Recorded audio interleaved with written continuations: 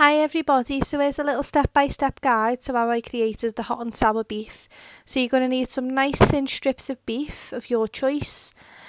Then you're going to need some Leah Perrins Worcestershire sauce, some soy sauce, some chilli flakes, some corn flour and tomato sauce, some chopped onions, peppers and some grated ginger and garlic.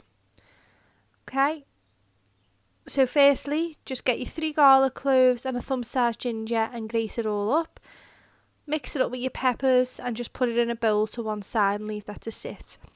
Then oil your pan with some olive oil. Add your strips of beef. To a nice hot pan, make sure it's sizzling. After a minute or two, add in your peppers with your onions and your ginger and your garlic and just give it a nice stir, making sure that it's all coated and all the onion and the garlic and things are mixed in.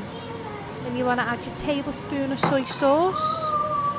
You want to add 5 teaspoons of Worcester sauce, half a cup of tomato sauce, and about 3 tablespoons of chilli flakes I've used, but you can use as less and as more as you want.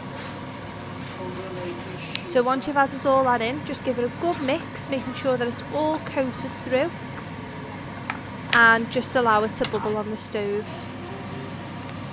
Just continuously stir it, leave it on a hot, high heat, just to make sure that everything cooks through, and it makes the beef a lot tenderer as well for the longer you cook it.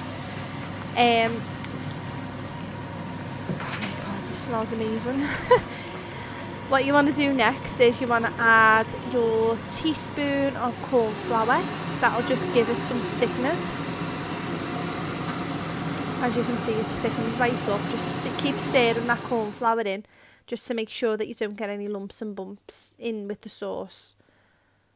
Next, you want to spoon it up onto a plate. I serve mine with rice. We literally live off basmati rice.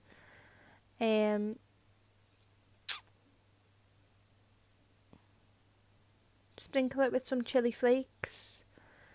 Then add your springies and some little herbs as well, just to make it look pretty. Again, the spring onions and herbs are optional.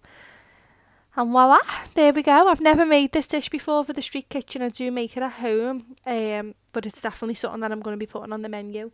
So remember to tag me in your recipes if you do create this as well. And thanks very much for watching. Bye bye.